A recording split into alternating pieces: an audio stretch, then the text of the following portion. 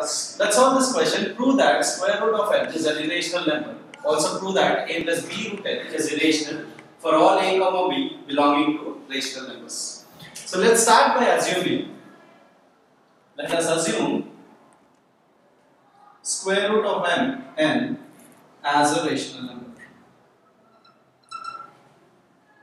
What is a rational number? A number in the form of p by q, where p and q are integers such that q not equal to 0. So I am assuming square root of n is equal to p by q. The condition here is p and q are co-primes. What are co-primes? Let's consider 6 by 8. Is this a co-prime? No, not co-primes. Because we have a common factor between 6 and 8. We can cancel it with 2. But 3 by 4, the values 3 and 4 are co-primes because you don't have a common factor between 3 and 4. So let's consider root n is equal to p by q, where p and q do not have any common factor, which means they are co-primes. Now let's simplify this equation. Square root of n into q is equal to p. Squaring on both sides, we get nq square is equal to p square. Now when they are co-primes, when you say p square is expressed as n into q square, we can see that p square has a factor n, which means p square is divisible by n. And this is true. When p square is divisible by n, p is also divisible by n. And this statement is true if n is a prime number. So we have p having a factor as n. Now let's consider p is equal to n into some value k. Substituting p is equal to n into k, in this equation 1, we get nq square is equal to n square k square. Cancelling n, we get q square is equal to n into k square. If you look at this, we again have q square as the product of n and k square, which means q square is divisible by n. And same for the same reason, since n is a prime number, we have q is also divisible by n. So what did we find? P divisible by n. We also got q divisible by n. So when p and q both are divisible by n, we get a common factor to p and q, which contradicts our assumption that p and q are co-primes. So it contradicts our assumption that square root of n is a rational number. Hence, we try square root of n is an irrational number as it contradicts the condition p comma q as co-primes. Square root of n is an irrational number, of course, when n is not a perfect square, as it contradicts the condition p and q are co-primes. Now let's prove the second part of the question, that is a plus b root n is irrational for all rational values a and b. Let's assume a plus b root n again as some rational value. Let's consider p by q again. Now let's simplify this. We get b root n is equal to p by q minus a. We get b root n is equal to p minus aq by q, which gives us root n is equal to p minus aq by b into q. If we look at the RHS, we have p minus aq by b into q, where p, a, b and q are all rational values.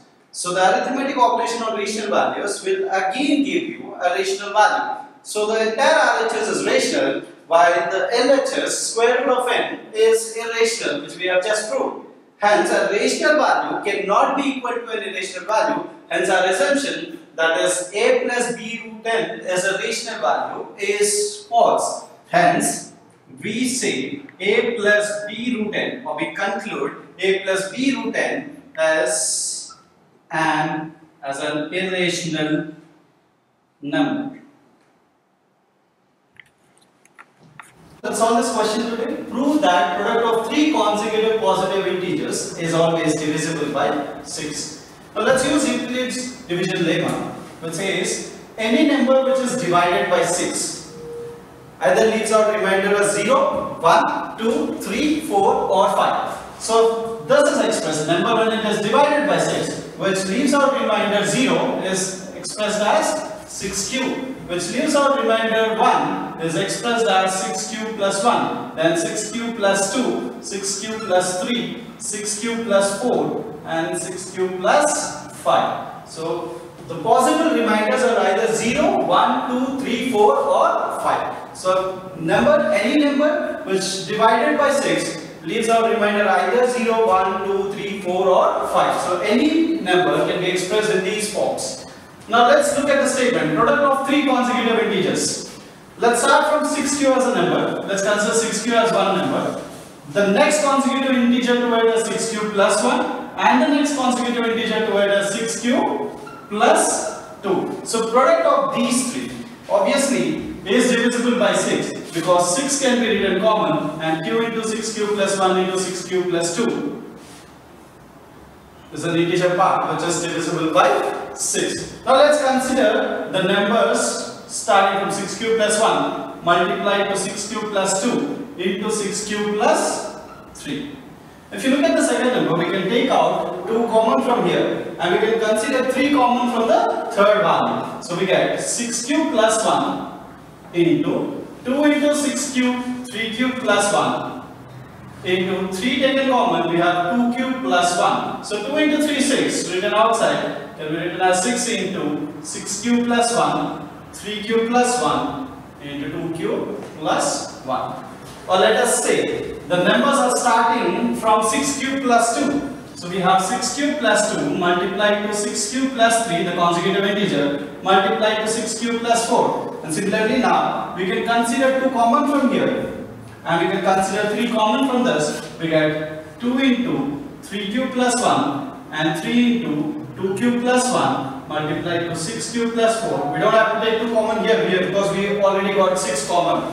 So 6 into 3q plus 1 into 2q plus 1 into 6q plus 4, which also says that it is divisible by 6. Now let's start the value from 6q plus 3. So 6q plus 3 multiplied to the consecutive integer, that is 6q plus 4 and 6q plus 5. The same is the case. We take 3 common from here and 2 common from here. We get 6 times of 2q plus 1 into 3q plus 2 into 6q plus 5, which also says that this value is divisible by 6. Now let's start from 6q plus 4 multiplied to 6q plus 5 into 6q plus 6. In this, it's more easy. We can take 6 common from the last value. We get 6 into 6q plus 4 into 6q plus 5 into q plus 1.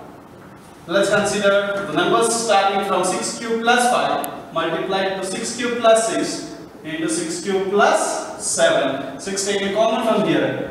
We have 6 into 6q plus 5 into q plus 1 into 6q plus 7. It says this product of these values is also divisible by 6. So the number either starts, let's say, from 6q, numbers of the form 6q or numbers of the form 6q plus 1 or anything of this. So from there we consider the next 2 consecutive integers, we multiply them, and in each case we see that 6 comes as a common factor to all this. Hence, the product of 3 consecutive positive integers is always divisible by 6.